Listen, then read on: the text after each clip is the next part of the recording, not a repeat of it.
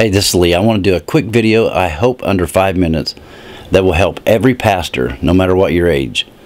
Now, I've been in ministry for almost 30 years, and a long time of that I was an evangelist. And I've learned a few things over the years that will help everyone.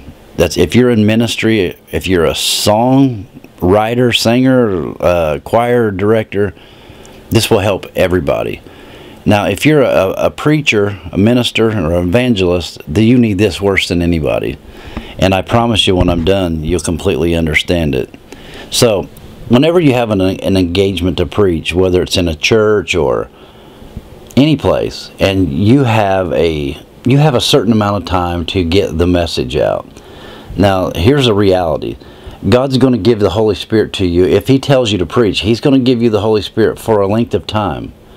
Remember, Jesus is the head of the church, and He decides this. So the Holy Spirit's going to be there for X amount of time. And He's only going to be there for a certain X amount of time. And so many times preachers think that the time that they stand there is how long the Spirit's going to stay there. And it's just not true. And that's why in the church years ago, in the old church, if a pastor, a preacher, an evangelist went too long, the singers would start singing you down.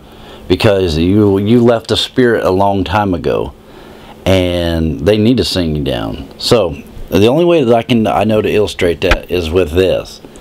This board, sorry about the mic. This board represents how much time you have to preach. You have all this time right here to get the message out as God leads you. This little blue area right here is a time for altar call, or a time for people that are weak or sick, or they need time to pray. The Holy Spirit's going to work in this amount of time. So just imagine this as a clock, an hour clock, and the Holy Spirit's going to stop right here. Just because you go long-winded, just because you're happy, just because you're excited, doesn't mean the Holy Spirit is going to go past the time He says it's complete. So what you have to do as a pastor, preacher, evangelist is to be able to understand this time frame.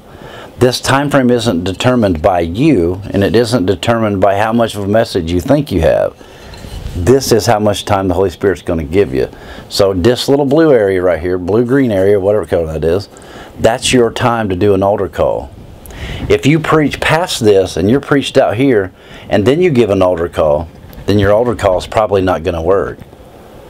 You've already lost the people. They're already starting to do their bank book. They're going to the bathroom. They're looking somewhere else. Especially if it's a lost person, you're going to have their attention through this time span, this time right here. If you go past it because you got happy and got in the flesh and started preaching on your own message, or as my pastor would say, if you preach more than 20 or 30 minutes, unless the Lord guides you, you're started on your second message. And you've lost them. They're gone. Literally, I have been in services where evangelists would preach, and they'd preach past this time, and sinner people would literally get up and leave the church. Now, here's the thing. Can you imagine how devastating it is for a sinner person that doesn't know God? Come to church. They come to hear. They're ready to be saved, because this is how it happened with me.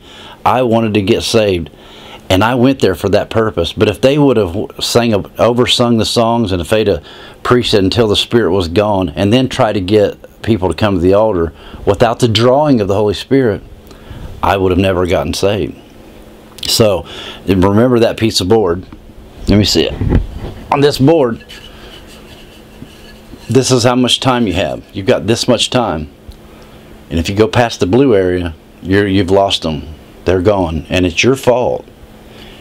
That's the problem. We need to be instant in season, out of season, reprove, rebuke, and exhort with all long-suffering and doctrine. You have this time period to get your job done. It doesn't matter how happy you are, and it doesn't matter how much you got carried away. It's your responsibility to figure out how long the Holy Spirit's going to move. If you do that, people will get saved. If you fail at it, then you're just going to wear people out, and then you're going to not see very many people saved at all.